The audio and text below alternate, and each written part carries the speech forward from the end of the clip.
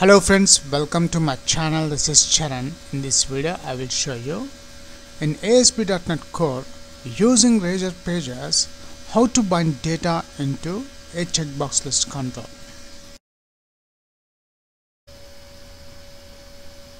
And here we got the final output of that application. Notice we got the header tags, display records to a checkbox list using ASP.NET Core in Razor Pages. Below that we got the checkboxes with the data dynamically added from the database, India, US and Australia.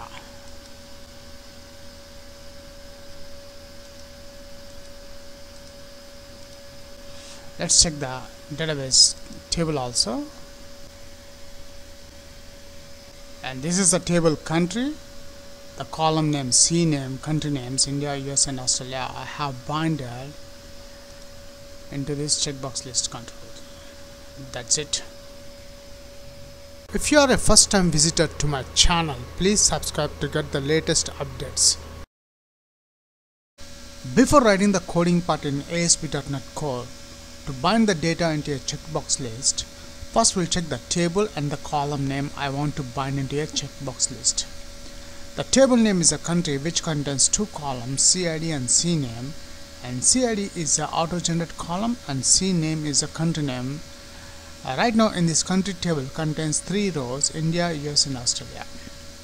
And I have created this country table in SampleDB database. Now my aim is I want to bind the CNAME column, the country names, into a checkbox list using ASP.NET Core in Razor Pages. So let's open Visual Studio. For this video tutorial, I'm creating a new ASP.NET Core application. Go to File, New, Project, and from the project templates, I'm selecting ASP.NET Core Web Application. Click Next. Let's give the project name Bind Data Checkbox. Create. And from the core web application, I'm selecting the template web application and the version I'm using ASP.NET, and the ASP.NET Core version is 3.0. Click Create.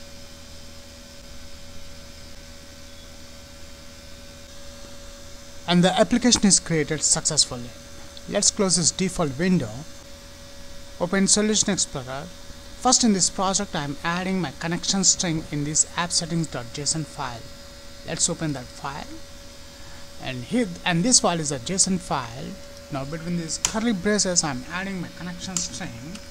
Between double quotes, I am adding connection strings. After that, colon, curly braces, between double quotes, I am adding my connection string name, which is my connection. Colon, between double quotes, I am adding my SQL Server data source. So to get the data source, open Server Explorer, right click the data connections, add connection. I am adding my SQL Server name. After adding SQL Server name, now I am selecting the database name. The database name is a SampleDB database. Test connection is succeeded. OK. And here we got our SampleDB.dbo is added under data connections. Now we require the data source of this SampleDB. Right click the SampleDB.dbo. Go to Properties. In the Properties, there is a connection string which contains the data source. Let's copy that one and paste between these double quotes. And the final part, let's add the comma here because it's a JSON file. After adding the data source, the connection string in this appsettings.json file, next we'll create a new folder in the project. Open Solution Explorer, select the project folder, right click the mouse, add. I'm selecting new folder, the option. Let's give the folder name. The folder name I'm giving the models folder. Now in this models folder, I'm adding the classes. Right click the models folder, add class. Let's give the class name here country class. Click add, and here we got our country class. Now in this country class I'm just defining the public properties, and these property names is exactly the same as we have given in the column names in a table. So let's add the properties. Before that, let's import the namespace using system.componentModel.data inheritance. After adding this package, data inheritance package, now let's add the p method, then prop double tab, which creates the property. The first property type is an integer, and the next the property name is the CID. Let's check in the database table. In the country table, the first column is a CID, and the second one is a CNAME. Let's copy this one. Prop double tab, it's a string type. Let's add that CNAME column name, which is our second property name. So after adding the properties in this country class, next class we have to add our DB context class. Open Solution Explorer, again in this models folder, right click the models folder, add. I'm selecting class. In this class I'm adding application connection class. Click add, and here we got our application connection class. Now in this application connection class I'm inheriting the DB context class. Let's inherit that one, colon DB context. The DB context class belongs to the package of entity framework core. Let's add the package using system Microsoft dot entity framework. If you notice in this drop down, there is no any entity framework core package is installed in our project. So first let's install, delete this one as well as this one also, otherwise we'll get an error. Open Solution Explorer. Before installing the packages, first let's expand the dependencies. And notice in these dependencies there is no any packages folder. So now let's right click the project name, select the manage NetJet packages, go to browse and search for Microsoft Entity Framework Core, and this is a package I want to install, Microsoft.Entity Framework. I'm selecting that one, and the version is 3.0. Let's install. Click install, click OK. Let's accept the license. I accept.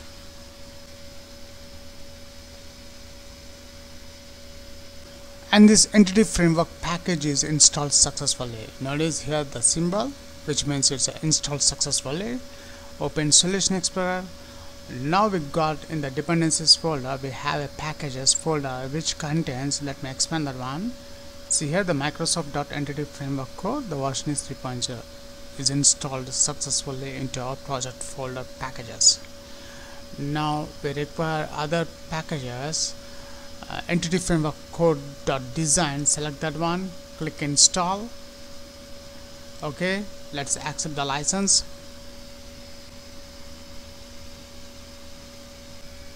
And the design is also installed successfully. Now we require the SQL Server also, Entity Framework Core.SQL Server.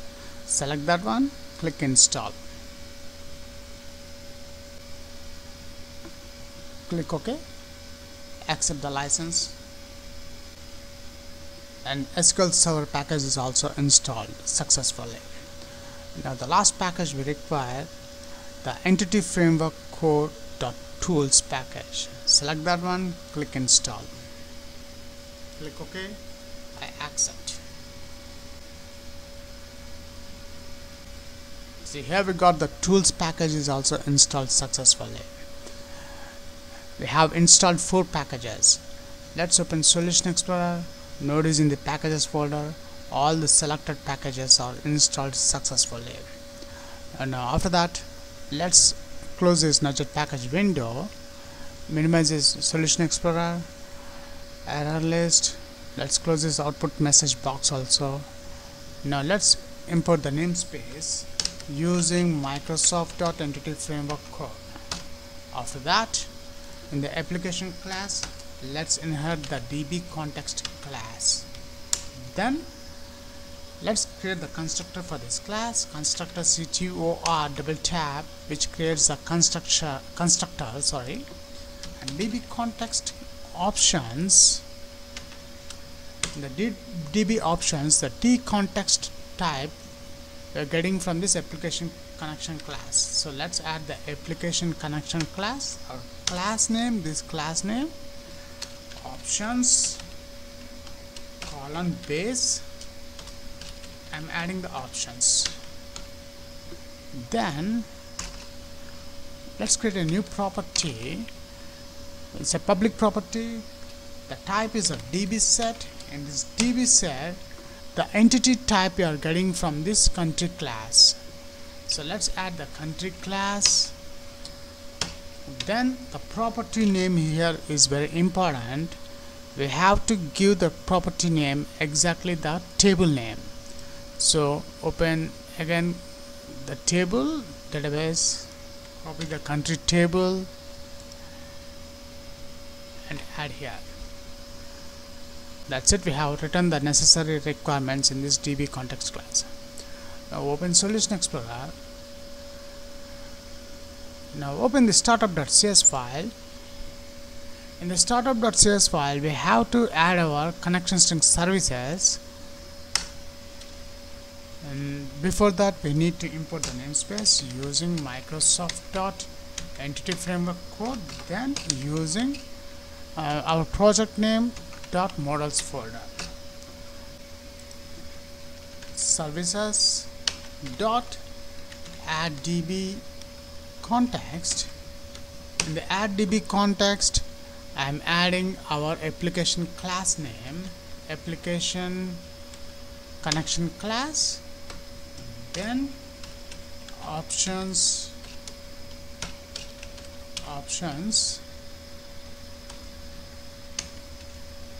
dot use SQL server method, and this use SQL server method takes a connection string.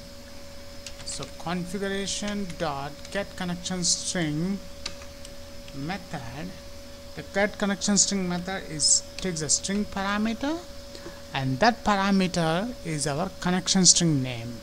Open appsettings.json file.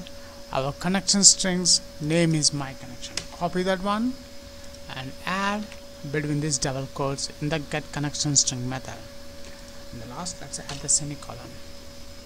That's it. We have added the services, add DB context in configure services method in startup.cs file. And then open Solution Explorer. I want to bind the records in the Razor pages. So in the pages folder, there is a default index.css HTML file. Open that one. I don't require the default p tag, and I'm changing the header tag from display records into checkbox list h2 ASP.NET Core with Razor pages in Razor pages.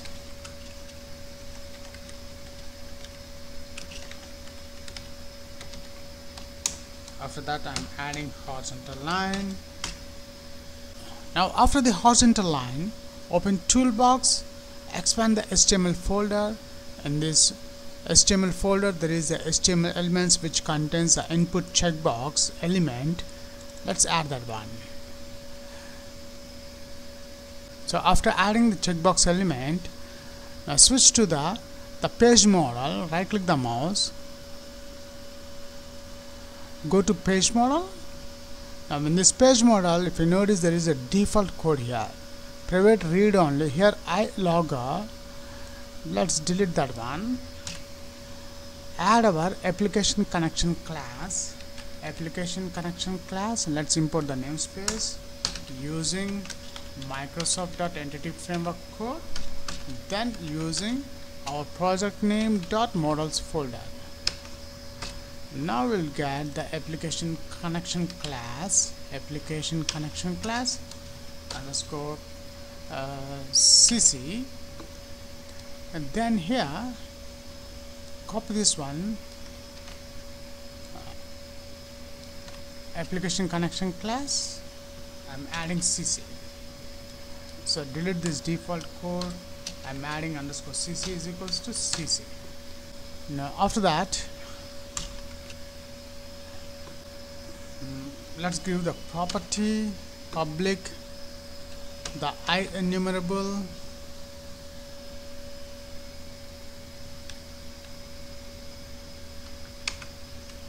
and this IEnumerable, the out t type we are getting from the country class,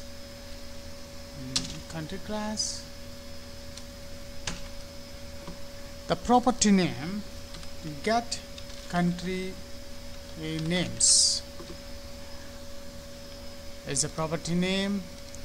Now get country, I'm adding get country names is equals to await underscore cc dot, I'm adding the country table name dot toList method, toList async method. Now here we got an error, the reason this method is void. So let's delete that void. Instead of that, async task. And that's it, we have done the coding part to fetch the records from the country table. Now that records I want to bind, switch to the index.html, display in this checkbox control. In our table we have more than one record, so I need to add the for loop at for each loop variable item in model dot, I'm adding the these country names I'm adding here, and then curly braces, I'm closing these curly braces here. After the checkbox, I'm adding the label, the input type label control, id is equals to lab1 asp for at item dot, the column name cid, and I want to display the names of the country, so at item dot the cname, which is a country names. Let's add the break also. And that's it, we have done the complete coding part. Now let's check the results on the browser. Browse with, let's select the browse Google Chrome as a default one, set as default browse.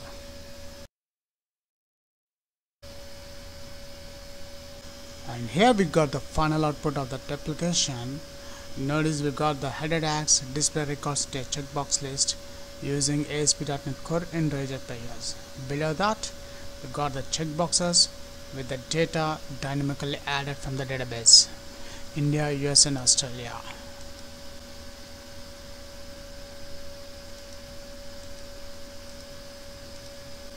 Let's check the database table also.